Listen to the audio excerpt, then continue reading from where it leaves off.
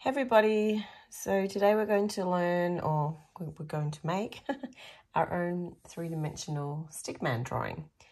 So I'll just go over the things that you need and then I'll show you how to do it. So first of all, you need to decide on a picture that you're going to do. I've got a couple here that I could choose from. Of course, there are lots more in the book. You could choose any of the ones that are in the book. But I'm going to choose this one. Now, what we're going to need is some card. So I've got a yellow piece and a white piece here. Perhaps if I was going to do that other picture of the snow, I'd choose a blue piece, but I'm not doing that one, so I'm going to choose the white piece. You'll also need to make sure you have the following things: a glue stick, some different coloured pencils to choose from, some textures, and you'll also need some brown scrunchy paper, and I think that's all. So what we're going to do to start with is we're going to draw a little bit of background in before we add our stickman. So I'm going to have a look at my picture, and I can see in the picture that I've got to work with, let me find a pencil, some brown, like dirt, I guess. There's some green plants and flowers and things. There's a snail. I'm not sure if I'll include the snail. And of course, there's the stickman. So what I'm going to do before I start to make the stickman is just draw in a little bit of the background first. And then I'll put the stickman over the top. So across the bottom, I'm going to have this dirt, ground, whatever you want to call it. And it has a little bit of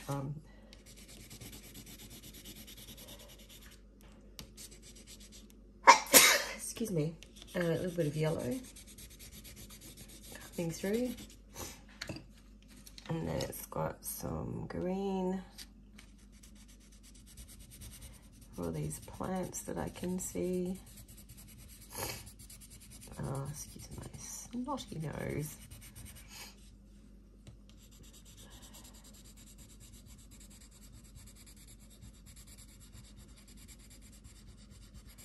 Let me just go ahead and put all that greenness in there. And then I might even use a slightly darker green to give it a bit more texture.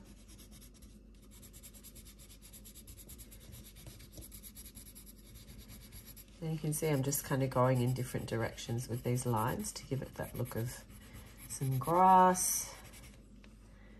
And then over here, there are, looks like a couple of tulips. So I'll go ahead and just draw in those leaves like on there. It doesn't have to be exactly the same. You just want to make it look like you're drawing. So it can look kind of similar. And then I'll get, do I have grey? I have this purple, so I'm going to use this purple colour for the rock that the little old snail is sitting on. Oh, that's not even purple, is it? It's blue. It's blue, silly Billy. We got purple for the rock that snail is sitting on.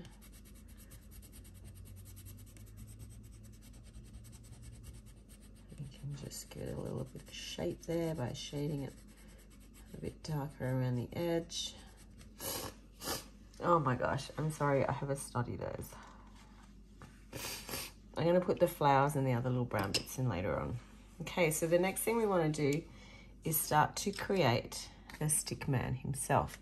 So if I have a look at Stickman, he's got quite a long body. In this picture, he's running. So his legs kind of go straight across here and then down and up with some little feet. And his arms are kind of in the opposite direction to his feet. He's got a nose, head, some legs. So we're going to get the brown paper and I'm going to look at the size of my page here and think. So I'm going to look how much, like how tall my piece of paper is compared to this picture over here. So I don't really need very much paper. I also don't need scissors, so I'm just going to tear a little piece off like this.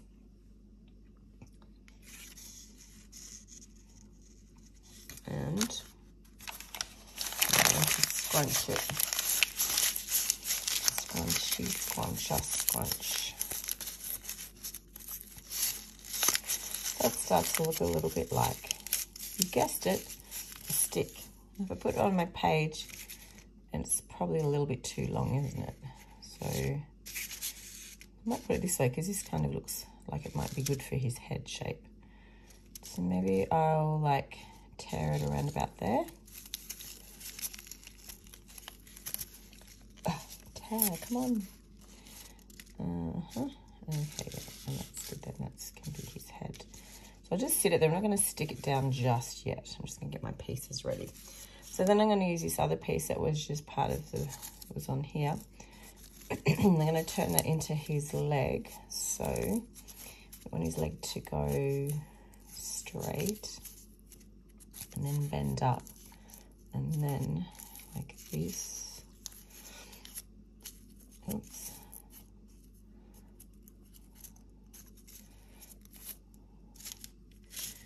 Okay, so I mean, it doesn't look quite right at the moment, but once I stick it down, it should be okay. I hope.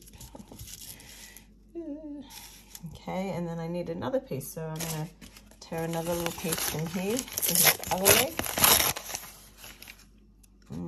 That's probably too, is that too long? I don't know. Okay, and then we're going to scrunch this piece up. Scrunchy, scrunchy. And so then this one will become his another leg. Again, I'm just like folding it to the space I want it to be.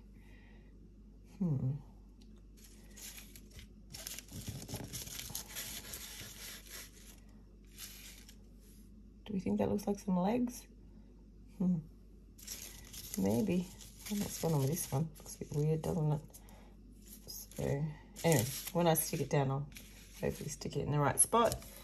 And then we need his arm. So again, just turn a couple of more bits. Me and my good English here today. And then again, scrunch-a-rooney.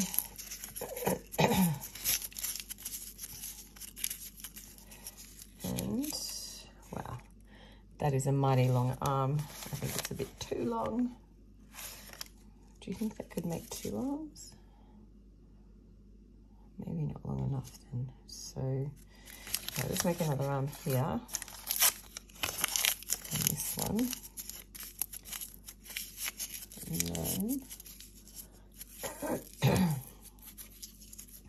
keep getting my hands out of the camera, sorry about that. Put that one there. And they're way too long, aren't they? It's like, woo! My arms are so long right now. So they're just too long, those arms. So we just move this across a little bit. So if I have his leg here, and I might just make this one a bit shorter by taking this bit off. Okay, and then the arm. And then this one, maybe that one's not too bad for length. Might just do a little tear here so that we can show his branches, because he has branches like for hands.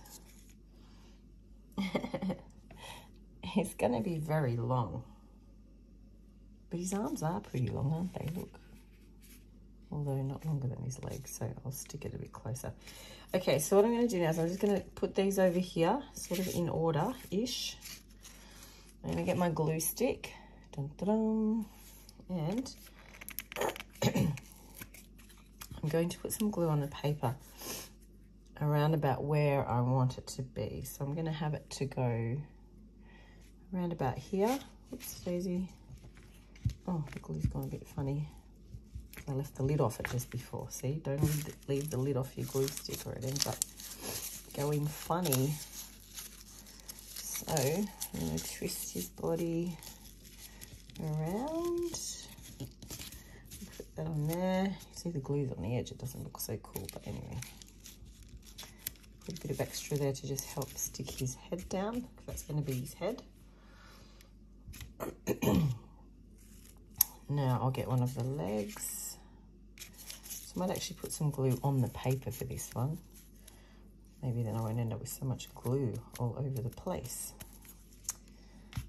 So this leg's going to go straight out and then bend up. Oh, bend up maybe there. And then his foot goes over. So the glue's helping me to get it to stick where I want it to be. So it looks more like in the picture. Then I'll get his other leg, which I'm going to put there.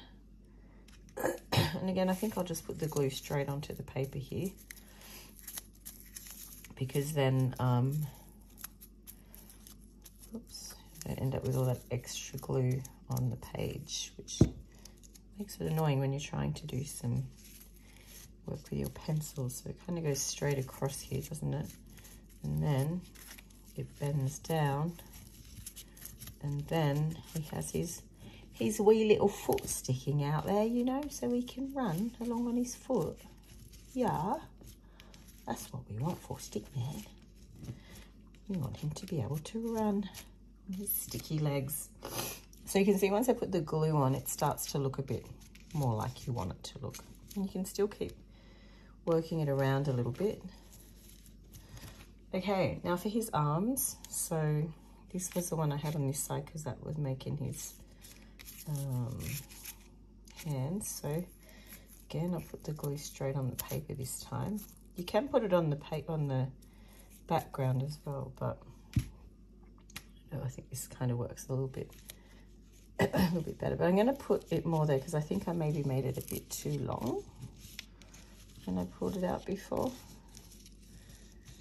So, oh, my voice is so croaky. I'm like a froggy. Grub up, grub up. So actually it should be more like this, shouldn't it? It's going straight out there and then down. Oh my gosh. Now he's got 3 fingers. Okay, and then this one is going to go this way. So again, put the glue on the paper directly. You can see it, I'm just sort of pressing it on to the end there. Try not to get too much on your fingers, otherwise you get it all over the place. So this arm comes out of the same spot kind of, but it goes down and then it goes up, doesn't it? All right. And of course, I'm just going to tear this a little bit to make his branch hands. All right. I feel good about that. If you've got any extra pieces, just kind of keep them to the side because you might need it for something later on, such as his nose. I just realized I didn't put his nose. So his nose is quite long. Look at it. Reaches like right out to here. That is one long nose. It kind of sags down a little bit, doesn't it? So I'll get this piece. I think it's too long, so I'll just tear it off a little bit. Yeah, scruncharoony, scruncharoony, scruncharoony. Okay. And again, I'm going to put the glue straight on the paper like this. Dun, dun, dun. And attach his mighty fine nose here. Oh, that is a bit too long though. Longest nose in history. Okay, there we go. All right, I like that. Just gonna wash the glue off my fingers while you look at my beautiful Stickman.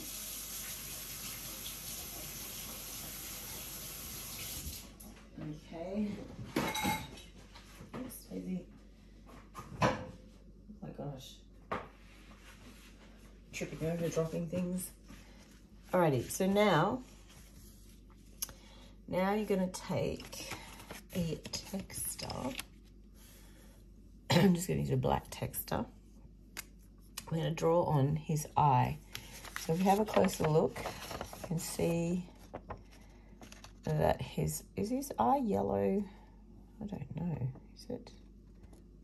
Let's see. Well, maybe not really yellow, but so his eye is just kind of like above his nose there. So let's draw an eye on here. Oh, there's a bit of paper's in the way. Not to worry. And then he has a smile, which is just here. So it's down a little bit. And this, he looks a bit sad. Let's make him look happy. He's running, but wasn't he running away from things that were a bit of a worry? But he's still smiling. Oh, there's a good lesson for us all. Okay, if you had some white, you might want to put a little bit of white in his eye there, but I don't think we have this at school. I'll fix that up in a minute. Okay, so now we'll go back to the drawing here, and I can see that he's got 2 little leaves here and 2 little leaves there. So I'm going to put the little leaves on. I'm just going to use black text because I don't have a brown one. And it goes, oh, I don't think I drew the right shape then, but oh well. And then this one goes up like something like this. And then down here he's got 2 little leaves coming off his elbow. Oops. And then they've put the lines in the middle for the leaves with these other little like veins of the leaves, and up here as well. Okay, I've got the lid back on my glue so I don't have it wasted. Okay, so this is where you'll use your pencil. So if you use texture over texture here, you'll end up with all the black ink from the texture running and making a mess. So by using pencil, you get a little bit more texture as well. And you could use, you know, a light green one up here because his head's closer to the sun, I suppose. So maybe it looks a little bit brighter at this point. Yeah, okay. And now we want to add these flowers. So I'm going to use a red pencil to make the tulip shapes. Ooh, something like this. I think it's good. We'll do the trick. So you can see it's like a U shape, isn't it? It's like the shape of the letter U. And they're a little bit red in the top, I think. And then a little bit more yellowy, orangey. So maybe I'll put yellow in the bottom. And maybe I'll put orange here, so it kind of changes colour. It's like a rainbow. Okay, and now you could, if you wanted to, and I might, why not, I might as well. Now that I've already done the lead, I'm going to use black here to go around the edge of the flower to just accentuate things a little bit. Yeah.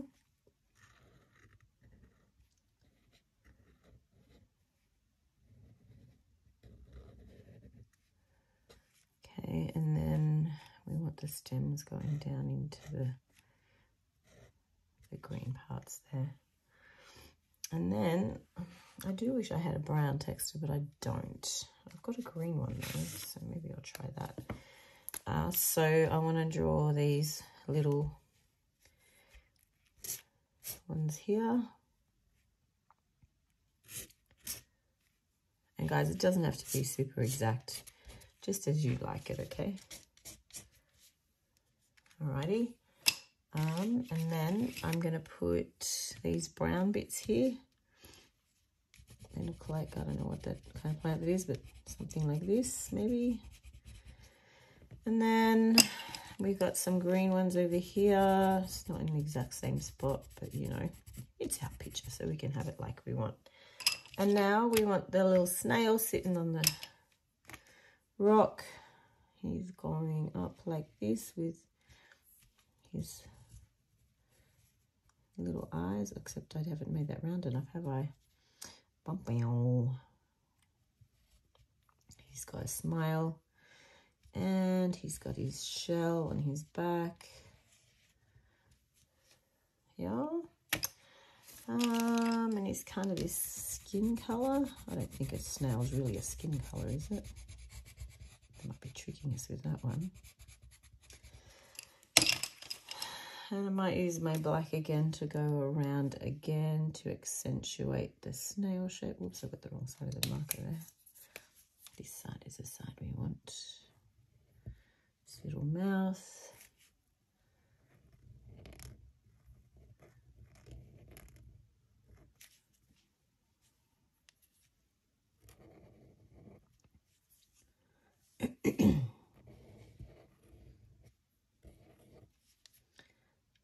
His eyes are just going like that, and then his shell has got these kind of stripes going around.